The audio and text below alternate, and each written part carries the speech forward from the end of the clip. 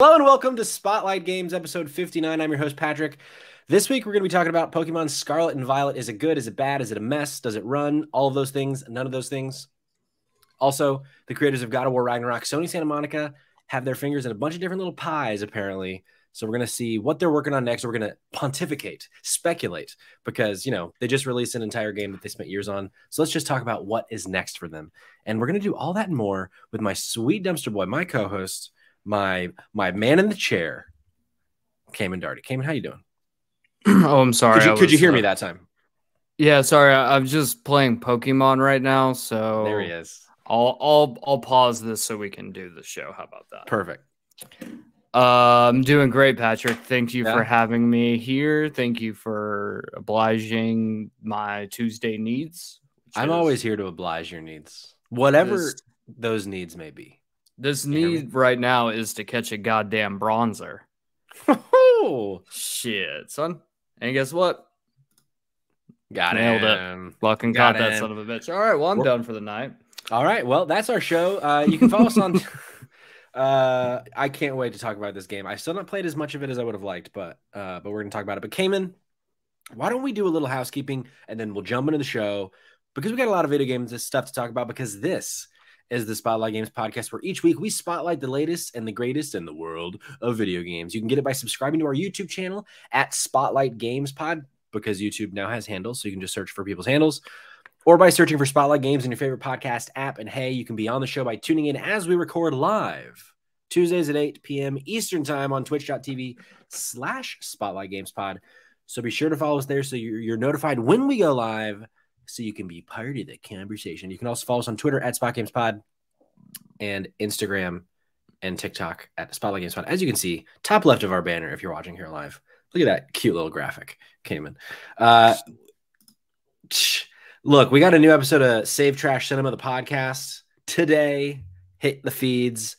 What do we talk about, and why was it one of the best movies we've ever covered on Save Trash Cinema? 1, you're a liar. 2, your sister messaged me.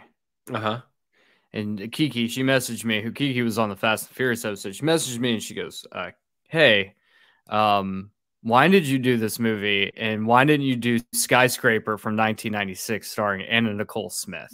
All right. Fuck. And I said, well, it's because Patrick and Jeremiah were on the episode together. And do you legitimately think that either one of them would have sat through that movie? And she was like, that is a very fair point. But absolutely, we did address watched Anna Nicole Smith's Skyscraper, but continue. It is much better than the movie we watched, which is 2018's Skyscraper, led by none other than a legless Dwayne "The Rock" Johnson. This is pre-rap career Dwayne "The Rock" Johnson. It sure is. And yeah, it's an episode that we did, and it exists. Also, I would just like to set the record straight. We didn't do this episode because of me. I wasn't even originally going to be on the episode. That is true. This was entirely Jeremiah's doing. I would have been way nicer on the episode if it was Jalissa, not you. Yeah, probably. Jalissa has never wronged me, unlike you and Jeremiah both. So I wouldn't say bending you over and giving you a spanking is wronging you personally, but I feel like the only way to explain this episode is that I got absolutely fucking railroaded. Also, I was on medications, and trust me, I am not there for half of that episode. Just in a different realm of being. Correct. You watched the movie twice and you don't remember a thing. I didn't watch the movie and I don't remember a thing. It's one of our best episodes, honestly. It's so good. Honestly, it is one of the funniest episodes I think we've ever done. Yeah. So give it a listen. Funny. On the feed now. Give it a listen. Let us know. Give it a little subscribe. Cayman, look, we're a few minutes in. You've already caught a bronzer. Let's talk about what we've been playing, because that'll get us one step closer to talking about Pokemon Scarlet and Violet. Have you been playing anything since the last podcast other than Pokemon Scarlet and Violet, Cayman? Yes, I've played God of War. But here's the thing. So I'm on 33 hours into God of War. Okay. And I'm in this massive open area full of exploration, full of side activities. And I'm like, okay, look, here's the thing. The game is incredible. The game is, as of this point of me saying this, nothing short of a masterpiece. Correct. So far. However, I don't really feel like there's much I can add to this conversation. Speaking specifically just about God of War, I don't really feel like there's much I can add to the conversation anymore until you beat it, I beat it, because I still haven't beat the game. I feel like I'm right there at the end. I feel like I'm probably a few more hours of actual story stuff.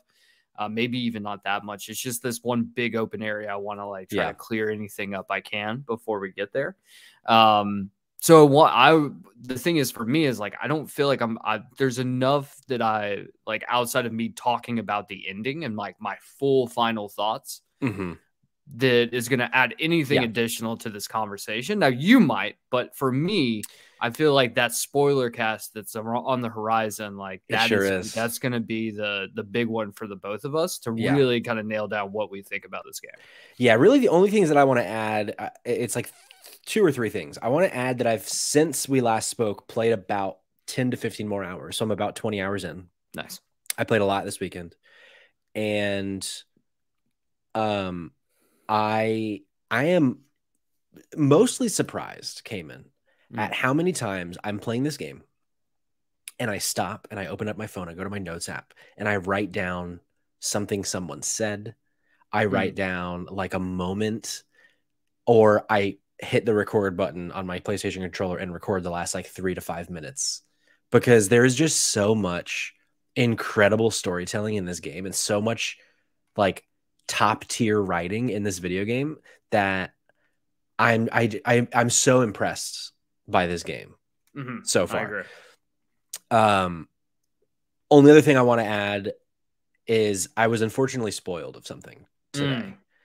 Because we're at a point now on the internet, because the game's been out for a couple weeks, that people are starting to get a little bold. They're starting to get a little disrespectful. They're starting to get a little clickbaity. And I'm looking at you, IGN. No. Yeah, because I don't even want to like describe what I saw. It's nothing like narrative. It's more so a gameplay thing that I think I would have really loved to have uncovered myself when I got there. But yeah, so that's a little disappointing. But thankfully, other than that, I've really not been spoiled of anything. I think I might have an idea of what you're talking about, because if it's not a narrative, Yeah.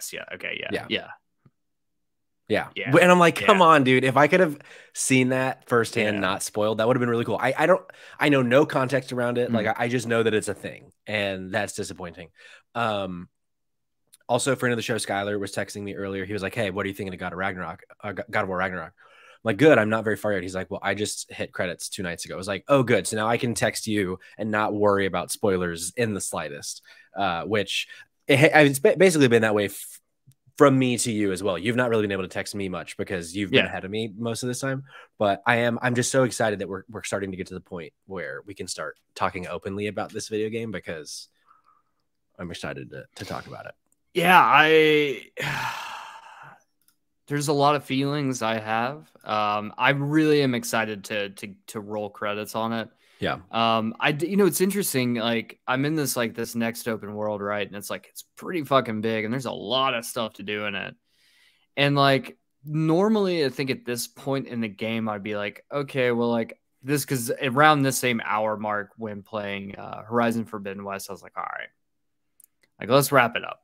I'm done. I'm kind of like, this is getting a little monotonous. Like, but man, like I don't want this game to end. Yeah. And so like this part of it's a little bit of a reason for me, because like I've been playing Pokemon and I've kind of let Sid take the TV, and there's a new Dead by Daylight killer map and Survivor out this week. So like she's been very excited about that. She's like she's now, her character level is higher than mine in DB. That's amazing. Like, incredible stuff.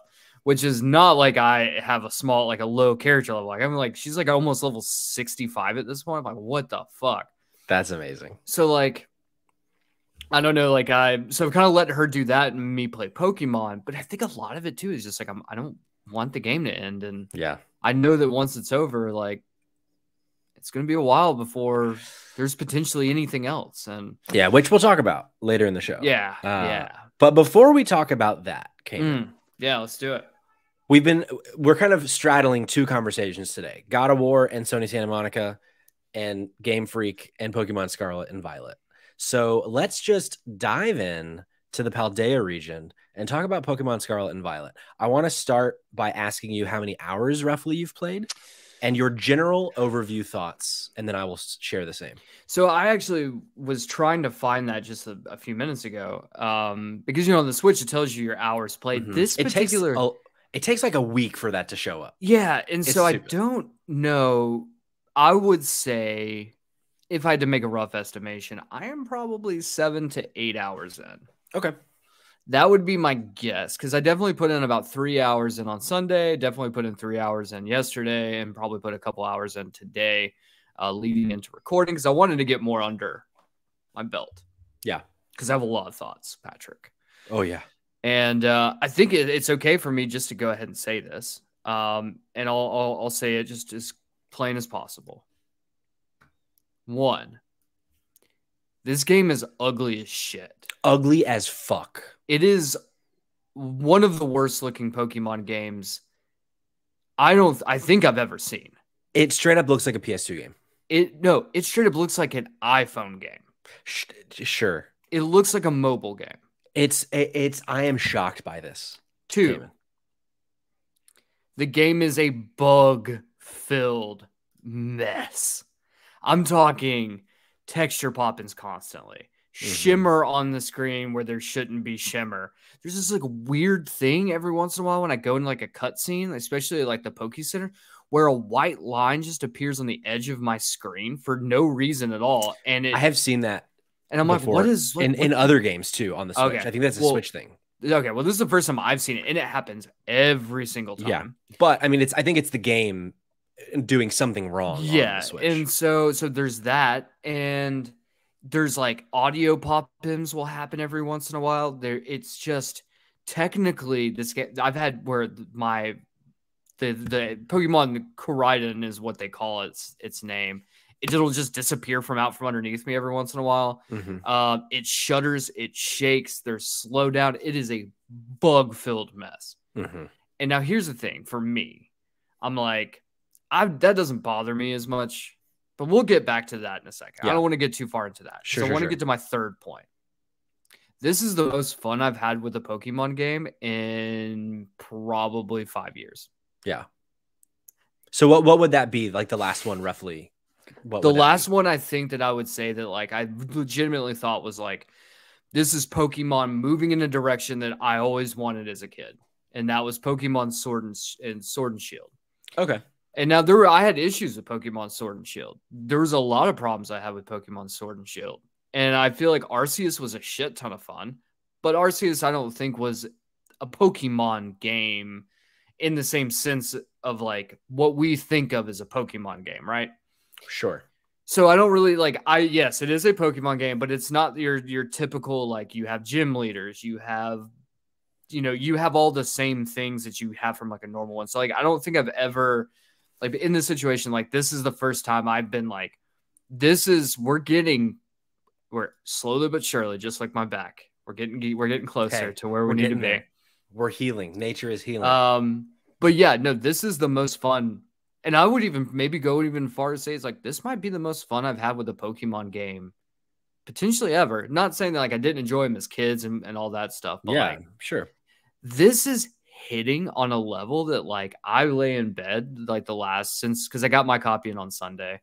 I've laid in bed for like 3 hours every night.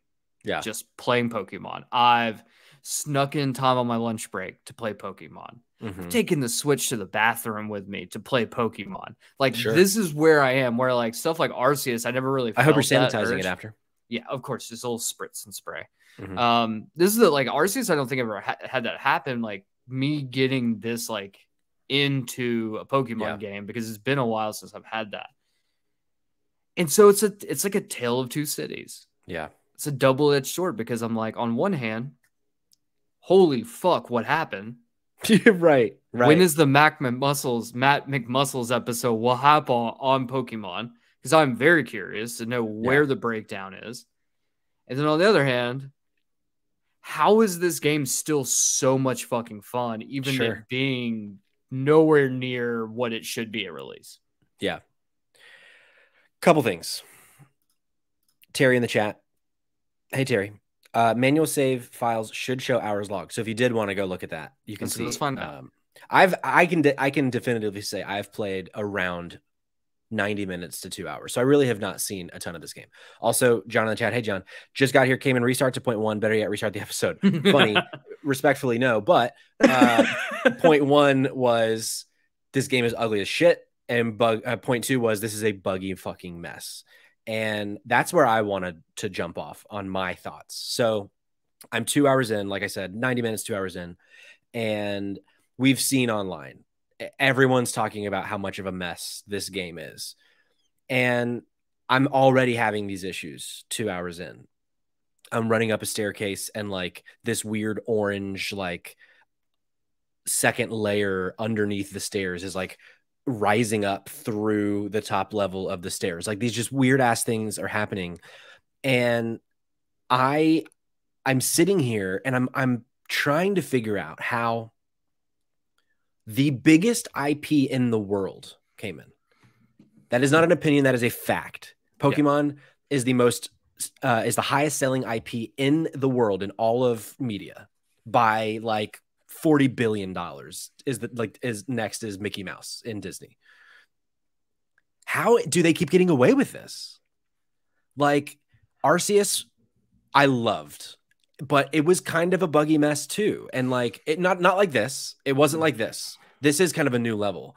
But I feel like so often the conversation around Pokemon is it doesn't look very good. It doesn't run super well. And it's not animation wise and like graphic wise, it's not really ever taking the next step. This game, a little different because they have taken that next step. They've kind of evolved the gameplay formula in that it's truly open world now. But like, how do they keep like Nintendo wouldn't ever let a Mario game release like this? They wouldn't ever let a Zelda game release like this. Does Pokemon get away with it simply because it's still going to sell 20 million copies? Or like how like why does this keep happening? Yeah, that's a good question. I don't that's a really good question. I think one of the biggest issues is that so Game Freak makes the mainline Pokemon games. The remasters are done by like a third-party developer. I forgot who it is that does it. I was just reading about this. So it's like there's another developer who does like the remasters and stuff. But even going that far, you're normally getting a Pokemon, like a new Pokemon game, pretty much once a year. That's true. So if you look at something like Call of Duty that has 3 developers or 4 developers now working on one game, you're still getting that 3 to 4 year gap between when their game is going to be released. So I think one of the big things, and this is what I was telling Sid earlier, we were having a conversation on it because she asked me like what we were talking about on the show. And I was like, I think the issue here is this game needed at least 6 more months. I mean, at least 6 more months. Maybe honestly, I think a safe bet would have been a year. But can you like if you're a Game Freak and you're beholden by Nintendo to be like this shit has to be out the door for a holiday season? That's a good point. Like because like there's the anime, there's the cards, there's the toys. Like it's such a huge. That's a good, I mean, you delay a game and all of a sudden the toys aren't hitting their numbers, the cards aren't hitting their numbers, the anime doesn't like, so it's disappointing. Oh no, I 100% agree with you. It is very disappointing that this is it. Like, but I say that, right? This is where I feel so torn on this game. Yeah. Because like I say that, like I'm like, this is so disappointing. But I cannot fucking put it down. Like I am in love with this game. It's checking all the boxes for me, right? Yeah, sure. We get our first actual open world Pokemon game. And the traversal is so much fun. Being able just to, and then you're catching all these Pokemon. Like for the first time, like in a mainline Pokemon game, like I am actively trying to actually catch everything I can catch. If I see a new Pokemon, I'm stopping right there, and I'll retool what my lineup is so that I like, if I'm way over leveled, that like I can hit it with like not effective shit and then try to catch it. So like I'm like really working on like building out my Pokédex and like having a blast doing it. I love the way that they're doing a lot of the stuff in this game. Like I love the way that like it's essentially the story is, and Patrick, you might be far enough in. This is not a big spoiler. If you, you can spoil whatever you need on a Pokemon. Well, there's no. This isn't a spoiler. You're given like essentially when you're done, you go to the school. That's your character's thing. Is he goes to this Pokemon Academy, and then the big thing about the school is that you have what they call as a treasure hunt. And the treasure hunt is for the students to go out into the world and explore at their leisure to find their treasure. So one of the characters you meet is like specifically wants to get stronger, wants to battle, and wants to basically go to the Elite Four and take down, go on Victory Road and take down and become the Pokemon champion. Yeah. You have your other character who is like, hey, there's these Titan Pokemon all over the world that are like these monstrous size and we don't know why. And I want to explore and find out why. And we need to go and fight those and take those down and then find the mystery behind that. And then there's like a third that's like, hey, there's like this shitty organization that's going to attack the school and we have to stop them before they do that. So you have 3 branching paths. And then the game, once you leave the school, the game essentially tells you like, the world is your cloister. That's a Pokemon reference. I haven't gotten that one yet. The world is your cloister. Fuck off. And that's what you do. You can go and follow either one of these paths. Now, I will say that it's not 100% open world because there's no level. Like, you don't end up in a situation where, like, if you go to one area first, then Pokemon in another area will get higher level to match you. So you're still kind of level locked in. But, like, you can legitimately just be like, no, I'm going to Golden Path one story. And I will level up along my way because the way it's designed, you can do that. Or you can be like, I'll go back and forth, which is what I've been doing. Or like, you can just not do anything at all and just go fucking catch Pokemon. Like that. But that's like the freedom that we've never gotten before in a Pokemon game. Yeah, for sure. Like, how can you not love that? 100%. So like outside of the fact that the game looks dated as fuck and has these bugs. And I think the thing is, if you remove the bugs from it, I'm not that worried about the way it looks. Like we play like one of the best like indie games this year, the Vampire Survivor or whatever. looks like fuck like a game that you would like play. An Atari. Yes, like it. So like we can't have this argument where we're like, well, the game looks like shit, therefore it's not good. I don't think I can agree to that statement. For sure. I think there are some times it's a nuance. We could. Yeah, and I think sometimes we can be like, hey, look, if we're playing a game that's supposed to look realistic and it doesn't look realistic, then like that's an issue. But like this game definitely is like it's Pokemon. We're not fucking realistic. But with that being said, outside of the fact that the worlds look shitty and the environments look shitty, the Pokemon models and the character models have never looked this good before. Like I was in a spot where I was trying to catch a Houndour, right? Yep. And like because you can spin the camera around in battles now, which is also really fucking cool to do. Yeah, I do like that. It's like it's spun around and there's fur on his back. And I'm like, that's never happened before. Sure. So like it's just things like that where like the character models look really good.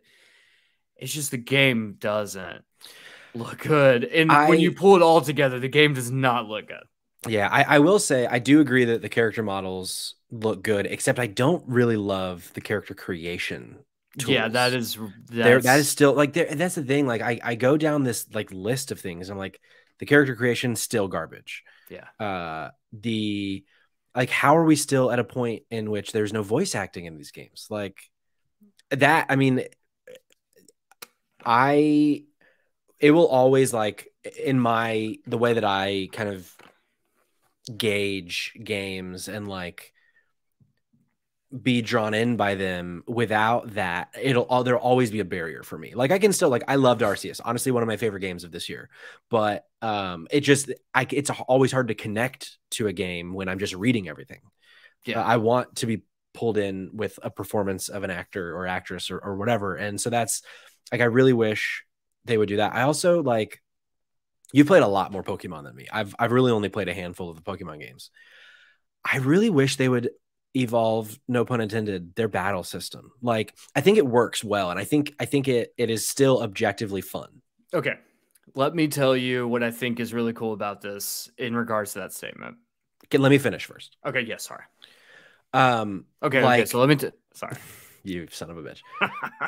Like it's always felt the same to me, other than like they do like tiny little changes from the games that I've played, like game to game, but it's still like the animations of combat are still nothing. It's just Sprigatito turns around and shakes his ass to do a fucking tail whip or Hey, look, whatever. if you're ever doing a tail whip in a match, you don't deserve to play Which Pokemon. then like brings me to another point with the combat system, and then I want to hear what you're thinking is there are so many moves in the Pokemon world that I think are just so useless. And like there have been for years. And it's like we still have so many moves. Like, does anybody do the buffing and debuffing moves in Pokemon? Like, Yeah. can we So, just cut them? that's a tough one because yes, they do. Like there are ways like people play the game to be like super debuff a character. Like I mean I'm assuming that you can probably like there's people who like do actual buffs as well, like for themselves, like positive buffs for their Pokemon. Yeah, But like I've seen before where people do like super debuffs and then swap their Pokemon out, take a hit, and then just absolutely drop a hammer. So like it does work, and like those are like way more advanced players, and apparently that's sure. way more for like competitive play, like Okay. that feeds into it's not just like hard best move constantly. Like you can set it up to really like start to hammer down. And trust me, I've been on the opposing end of that in battles before Yeah. with the computer that have just been like, God damn. Yeah, Um, it seems like there's like a disconnect between the gameplay or the battle system being really really simple, where you can get by just spamming one move on most characters, but then they give you all of this other stuff you can pull from. It's like, but I just don't feel the need to ever pull from it because sure. the game is easy enough that I can just fucking do bite or whatever, and like you know what I'm saying. But what are so Yeah. I'm criticizing the battle system. What do you want to bring into that? Okay, so one thing that I noticed that I think is really cool that the way they did is that you don't always have to battle. Like the only time I really ever like actively am like, okay, I need to battle a Pokemon is if I'm catching it. And so the way that Sure, they do it now is there's a new move where if you hit the ZR is I like the bumper, right? bumper, it's like the top bumper button. I don't know. Yeah, Switch controls are really dumb. Um, you throw your Pokemon out and it will just auto battle. love that. And so it'll if your Pokemon is stronger and it's like stats match up, it will win. You'll still get experience points. I don't think Love that. you might not get as many experience points. I haven't really messed around with it enough Mhm. to find out if you do, but you can essentially auto battle. If you knock it down, then you get crafting materials that now are used to craft TMs, which is a really cool thing. That like I'm really cool. I'm glad that they added it in. Like I think TM. A lot of complaints people were like, well, TMs HMs obviously are permanent. You can use them as many times as you want. TMs you can't. And so it's like people really annoyed by that. That was like because they did away with it, I think in Arceus maybe, or maybe Sword and Shield, where it's like they're always permanent, right? The So like now upgrades to characters. so now they brought in an element from Arceus where if you have to get crafting material from specific Pokemon to be able to craft certain TMs. And Yeah. so like it makes you want to go battle, but you still get them if you do the auto battle system. And then the other one is that if you're like trekking down a road or out in the wilderness, just fucking around, you run into a trainer, you're not automatically locked into a battle, which is Sure. like one of the biggest issues I've always had was like, you'll get stuck and be like, fuck, all my Pokemon are injured and there's no way I'm going to walk away from this. And then you just get teleported back to get back to a Poke Center. You're just like, fuck. So now you actively have to go up to the character, click on them, and then instigate a battle. And Sure. they address it through story. Like we're like, we don't just fight people. You Yeah. have to actively ask to take part in a battle with someone. That's fucked up. Yeah. So like they like address it, which I I think do is really super love cool. those quality of life improvements. Like it Yeah. makes from the little bit that I've played, like when I'm running through, I no longer run through an area and am forced to fight 15 Golbats. Now Yeah. it's like, oh, I already have a Golbat. I'm gonna just running past you. Like I'm gonna look for the next thing. So I do really love that for sure. I just wish that they would make me want to battle more because the battle system has finally felt like it's fresh. Yeah. No, and I totally understand that. And I can see how that can mess with people. It's still fun. Don't get me wrong. You know, and I think what's cool is like I've been introduced to so many new Pokemon, like right off the bat too. Like because it is like front look. I mean, and it might be the whole game. I don't know how many new Pokemon are in this one, but I'm coming up 400 total are in it, but I don't know how many of the 400 are new. I'm coming up against, and I'm don't wrong. There might be some that I just don't remember from previous games because they just left little impact, and that's fine too. But like, I'm actively battling everything because I'm like, ooh, like, and then if you battle it once and you haven't, like, this is the first time you battled it, it doesn't tell you what it's effective against. Yeah. So then you have to like learn that. And like, I think that that's also a really cool way to be able to like kind of be like, hey, you want to do this. Also, like, you know, and then there's perks to do. Like if you catch Pokemon, you get, you know, league points, and then actively seeking out other trainers to battle, you get additional league points, which can unlock new TMs that you can use. And so there's a lot of really cool things and elements they've put in the game. And so it's like, it just feels like with Pokemon, like I feel the same way coming out of Arceus, where I'm like, I feel like we're getting so close to having like one of the greatest Pokemon games of all time. Like the gold standard is within reach. But we're just like, whether we're hampered by the fact that like development cycles for these games are so short, or whatever the cause is, like we're just reaching and then just whiffing miserably bad. It's also weird to me because like we've all these quality of life and like things that kind of make it a little quicker and a little more efficient they've added, but at the same time they've also taken away some things. Like I don't know if you've noticed this, but in previous Pokemon games there's a setting where you can get rid of battle animations so that it makes battles go by faster, because like I don't necessarily need to, especially for like the debuff moves, I don't need to see this fucking Fido make me lose defense and then it is the do and like especially there's this one Pokemon that it'll do like multiple debuffs, and it's like it takes, this seems like a stupid issue for me to bring up, but it's like it'll take like 10 seconds for this move to go, which doesn't sound like a lot of time, but when like these seconds add up and it like starts to feel like, but in previous games you could make it to where you could skip that to where it just like, this is the move it did, this is what it did to you, now make your move. That's not in this game, at least that I've been able to find. And there's also like with text, there's not like a quick skip.